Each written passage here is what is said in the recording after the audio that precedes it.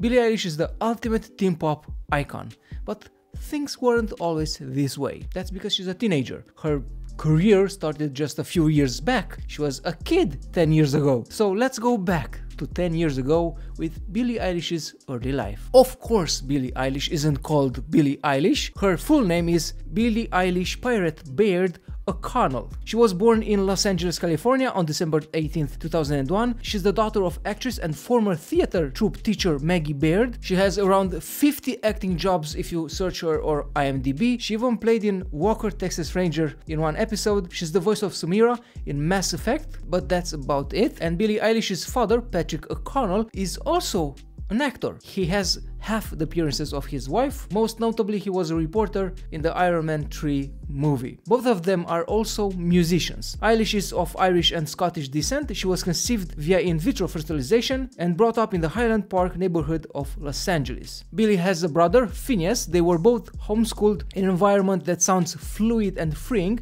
Her parents followed her every creative whim: horse riding, dancing, piano lessons. Eilish even worked shifts at the ranch in exchange for riding lessons, and says that despite the lack of income, both parents being part-time actors meant they prioritized putting their spare cash into creative endeavors. Baird taught Eilish and Phineas the basics of songwriting. Eilish said her brother and mother inspired her to get into music. Eilish also performed at talent shows and joined the Los Angeles Children's Chorus at the age of 8. She wrote her first real song at the age of 11 for her mother's songwriting class. The song is about the zombie apocalypse, inspired by the TV series The Walking Dead, in a time that it was still good. She took script lines from the show and episode titles that she added to the song as part of the assignment. Eilish had gone on some acting auditions, which she disliked. However, she enjoyed recording background dialogue for crowd scenes and work on the films Diary of a Wimpy Kid, Ramona and Beezus, and the X-Men series. Eilish was raised as a vegetarian and is a regular advocate on social media for animal rights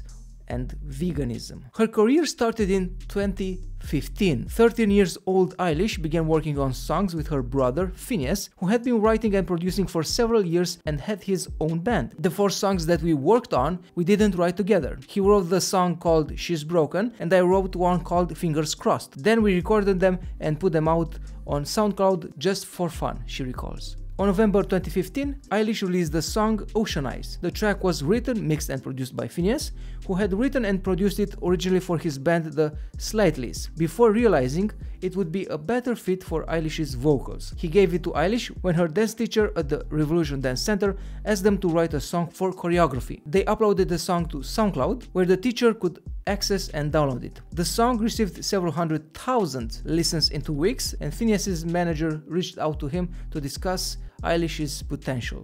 In his opinion, she could achieve significant success with Phineas's help. In January 2016, Phineas and his manager arranged a deal in which Apple Music signed Eilish to a company specialized in packaging emerging artists before they get a major label contract. Eilish then got a publicist who connected her to the luxury fashion brand Chanel and the stylist, both of whom helped shape her image. On March 2016, a music video for Ocean Eyes, directed by Megan Thompson, was premiered on Eilish's official YouTube channel. Ocean Eyes and Eilish would receive praise and promotion from various media outlets and marketeers, including radio stations and music supervisors such as Beats One, KCRW, BBC One, Zane Lowe, Jason Kramer, Annie Mac, and Chris Durides. On June 2016, Phineas and Eilish released 6 Feet Under through SoundCloud as her second single. A homemade music video for the song was released and it was directed by Eilish and edited by her mother, Maggie Baird. In August 2017, Darkroom released Eilish's Don't Smile at Me, an 8-song EP written by Eilish and Phineas. The EP was reissued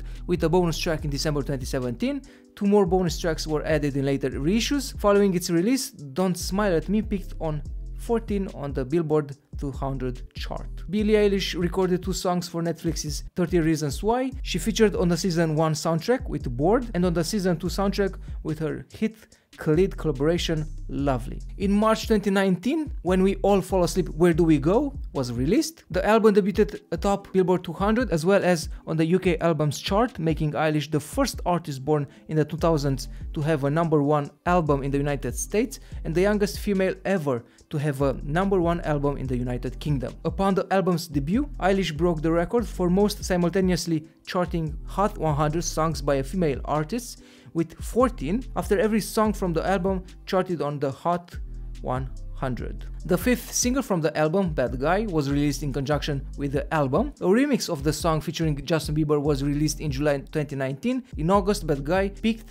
at #1 in the US. Eilish's music drew inspiration from hip-hop artists such as Childish Gambino and Tyler the Creator. Her debut album, When We All Fall Asleep, Where Do We Go, was released on March 29th, 2019 and reached #1 on the Billboard 200 chart. The song Bad Guy from the album was Eilish's first #1 single on the Billboard Hot 100 chart, and it won a Grammy in 2020 for Song of the Year. The album also won Album of the Year. In 2019, Eilish also released the single Everything I Wanted, and it later was awarded the Grammy for Record of the Year. The documentary Billie Eilish, The World's a Little Blurry appeared in 2021. Eilish released her second studio album, Happier Than Ever, which was noted for its confessional songs, a number of which deal with the downside of her celebrity.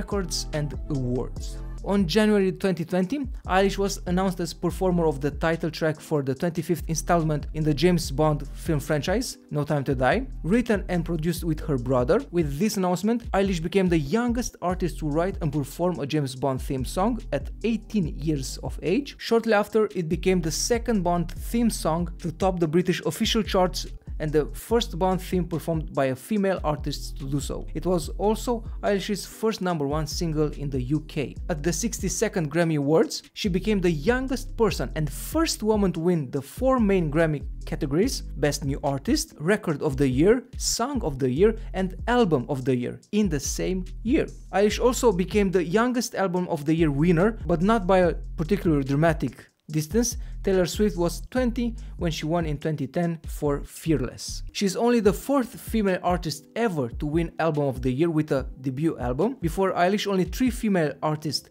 had won Album of the Year with debut albums. Barbra Streisand was the first in 1964, Lauryn Hill in 1999, and Norah Jones in 2003. Beyond the Grammys, Eilish broke the record for most streams on Spotify in 1 year for a female. In 2019, with 6 billion streams, she also became the youngest female artist to reach #1 on album charts in the UK at 17 years of age. Additionally, Eilish was the most searched for female and most searched for musician in 2019. She's the first artist born in the 2000s and the youngest artist since Lorde with Royals to have a #1 single. Lorde was 16 at the time, Eilish was 17. With Bad Guy, Eilish also became the first person born this century to have a #1 hit song. In May 2021, Eilish broke the record for having the most viewed Wikipedia page for a post-millennial, Gen Z. According to the Guinness World Records, Eilish's page had 39 million views when she broke the record. Gen Zs are born from 1995 to 2010. Eilish also surpassed Beck and Alanis Morissette as the only other artists with 3 #1 hits on Billboard's alternative song charts. She was also named Billboard's 2019 Woman of the Year, becoming the youngest artist to earn the honor and the only teenager ever. The same year, Rolling Stones named When We All Fall Asleep the best-selling album of 2019 of the year. Public image. Much of the media attention surrounding Eilish has revolved around her image, her fashion style, which consists primarily of baggy, oversized clothing. In 2017, she stated that she likes dressing out of her comfort zone to feel like she grabs the attention of everyone around her. She tries to be really different from a lot of people and dresses opposite to what others wear. Aiming to look memorable, Eilish said that she proved to people that she's more important than they think and likes being kind of intimidating, so people will listen up. In 2019, she stated, "Over time it's kind of become a thing, Billie Eilish, the creepy, weird, scary girl, and I don't like that. It's lame. I just don't want to stay one thing." In May 2019, Eilish appeared in a Calvin Klein advertisement where she mentioned that she dresses in baggy clothes to prevent people from judging her body. In March 2020, in a live show in Miami as part of the Where Do We Go tour, she premiered Not My Responsibility, a short film which addresses her experiences of body shaming. Not My Responsibility was later uploaded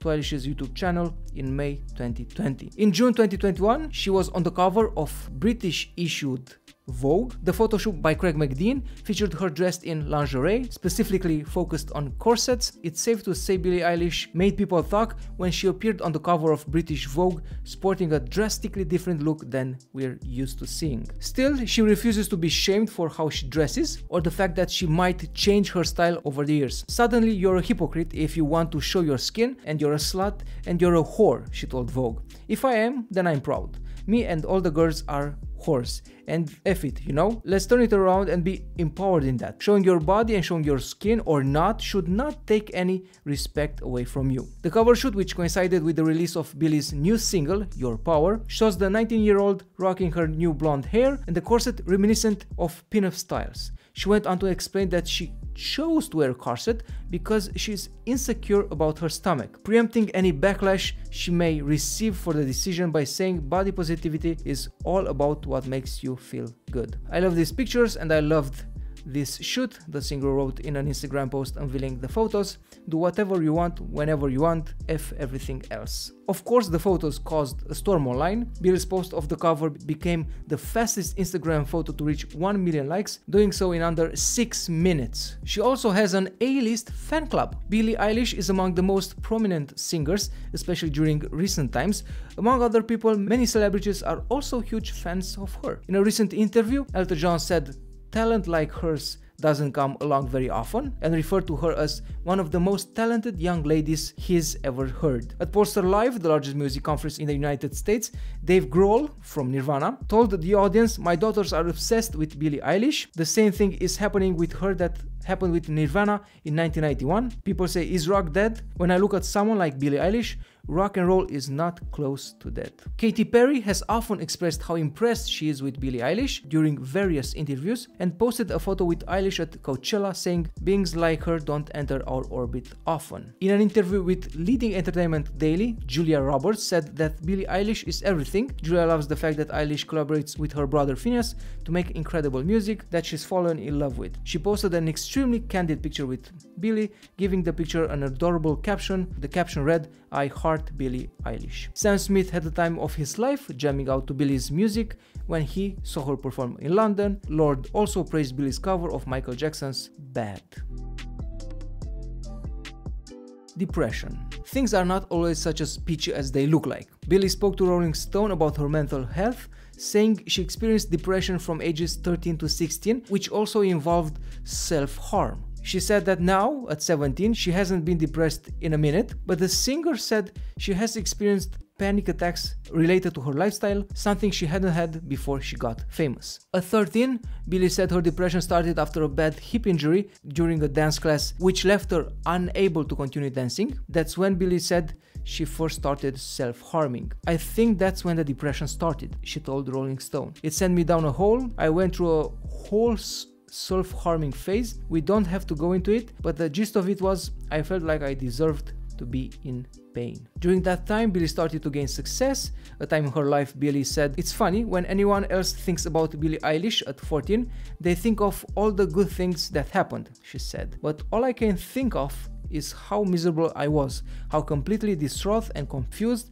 13 to 16 was pretty rough." Billie's experience shows that no matter how good someone's life seems like it should be from the outside, mental health factors can still surface. That's why people who experience anxiety and depression get frustrated when people say things like, "What do you have to be sad about?" Or, "But you're doing so well in this part of your life. Why not just focus on that?" Those questions aren't helpful because mental health doesn't always depend on career success or an exciting advancement in your personal life. Someone can still experience a dark time while it seems good things are happening to them. But at 17, Billie said she hasn't felt depressed in a while and she's enjoying it. She has, however, experienced panic attacks recently, which she said is a new thing to happen to her. "That was one of the hardest weeks I've ever had," Billie said of a week while she was being interviewed for the Rolling Stone profile, which was right before her recent tour. "It was a week when she had some time off just before a long period of traveling. I've never felt more hopeless in my life. I had a panic attack every single night. I cried for 2 hours every night. It was really, really bad." The panic attacks, Billie said, stemmed from her having to leave the comfort of home, where she had just gone to visit horse stables to see if she could lease a horse to improve her mental health. I just couldn't take the fact that I had to live again, Billie said. It felt like an endless limbo, like there was no end in sight. And I mean, it's true, there really is no end in sight with touring. Knowing that she had to head out on tour and that she needed to feel better before doing it, Billie went to see a therapist. Her job as an entertainer especially forces her to learn how to deal with issues in better ways. I can't go cry somewhere, she said. I can go scream and be mad. I have to work. However, even though Eilish is doing well these days, she still sees herself in some fans who come to her show with scars on their arms. It breaks my heart. Although she can't exactly cure their depression with a snap of her fingers, Eilish does try to comfort fans with her words. I've said to a couple of them, just be nice to yourself, because I know I was there. Billie Eilish has spoken candidly about living with Tourette's syndrome multiple times. Talking to The Fader about it in 2019, Billie said, the internet hasn't really seen the bad tics, because I'm really good at suppressing them. The thing is, the longer you suppress them, the worse they get afterwards. I'm sure one day everyone will see the tic attacks that happen when I'm stressed and I haven't slept. But it could be a lot worse, and when it's not, I'm grateful for that. She also suffers from synesthesia. And that's all for today. That's Billie Eilish. I hope you enjoyed this episode. I hope you enjoy her music. I stumbled over her while listening SoundCloud at 1 in the morning. I heard the first 30 seconds of Bad Guy. I don't know what happened with me. I should have searched the song on YouTube. I assumed, I don't know why, that I wouldn't find it on YouTube because I never heard of Billie Eilish, and I just thought I will find the song on a paid service like Apple Music. So I subscribed to Apple Music to hear her song, and I listened to her song,